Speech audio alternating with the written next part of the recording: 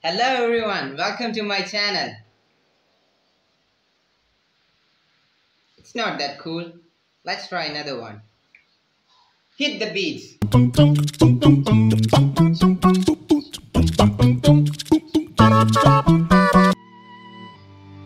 My brother always tells that in electronics I only know just, basic things like lighting and LED and stuffs like that. But I don't think that's just basic. You see this thing out here? This is an LED, light emitting diode. Did you hear that? Diode. Yeah. Here we go. This is a PN junction diode. There are also other types of diodes in market like Zener diodes and Schottky diodes and stuff like that. But remember, the basics are not the basics as you think. They are just more than basics. Then what exactly is diode? One sec.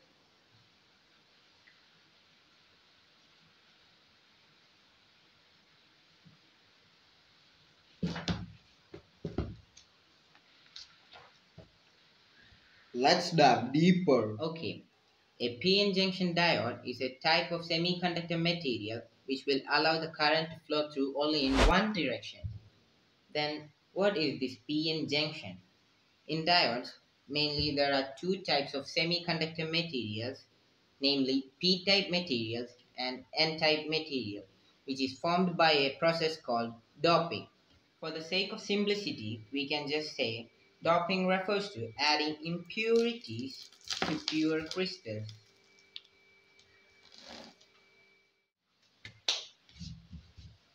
Generally, germanium and silicon are used for these purposes. In p-type materials, we have something called holes, which are positive charge carriers, while in n-type materials, we have something called electrons, which are negative charge carriers. By fusing these p-type material and n-type material together, we get a p-n junction. The two main terms comes in mind when we are talking about diodes are the forward bias condition and the reverse bias condition. This is just a simple circuit consisting of a cell and the PN junction diode. Over here we have the P-type and the N-type. As I already told you guys that the P-type contains the holes or the positive charge carriers, and while the N-type contains the negative charge carriers called electrons. But one thing to remember while doing these things are that it doesn't mean that the p-type only contains holes. There are also the electrons, which are the minority carriers, and similarly over here we have the holes, which are the minority carriers, whereas the electrons are the majority carriers. And some of these minority carriers from this region will travel to this region over here until a state of equilibrium is reached, and this region over here is called the depletion layer. So we can see over here the positive terminal of the cell or the voltage source is connected to the P-type, while the negative terminal is connected to the N-type. So we are giving it extra energy to push these majority carriers to the other side. So what will happen next is that after a certain amount of voltage is reached, these majority carriers will migrate and the diode just acts like a conductor. Next we have the reverse bias condition. In this circuit, we can see the negative terminal of the cell is connected to the p-type, whereas the positive terminal of the cell is connected to the n-type. And in this circumstance, the diode just acts like an insulator. And this circuit is just the reverse order of the previous circuit. So if you look at this circuit carefully, you can see that we are giving more and more electrons or more and more holes to these areas where these are just minority carriers. So what will happen next is that after a certain amount of voltage is exceeded, these minority carriers will break this potential barrier and start to conduct. And this condition is called avalanche effect. And this voltage is comparatively bigger. So now the current flows in the reverse direction. But there occurs a simple problem. It's just simple. Maybe the diode will burn out or just explode. It's just that simple. I have shown you the reverse bias condition as well. So now this is just useless.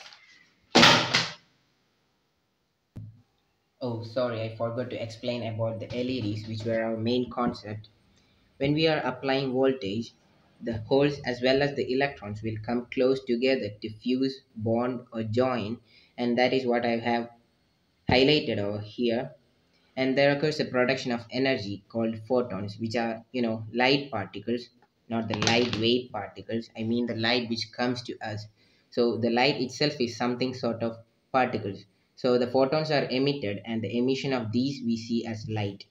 Then you may be thinking, why does the LEDs only produce photons, but the ordinary diodes doesn't? You are wrong. Every diodes produce photons, but the emission of light is only done by the LEDs. Understood? Let's head to the demo section. In this section, I will be showing you the IV characteristics of the components. As I don't have an oscilloscope, I have built an RC low-pass filter circuit over here, which is connected to my Arduino board, and this is the LED whose VI characteristic is going to be plotted. I'm using this circuit because for plotting the IV curve, we need a steady analog signal, but the Arduino produces PWM, pulse width modulation, which are fluctuating. So to steady out the signal, we are using this RC low pass filter circuit. Just leave what I said now. I'll be talking about the circuits as well as the PWM and other digital signals as well as the analog signals in the upcoming videos. So stay tuned. Over here, I have a software called Processing, which is built by some super developers.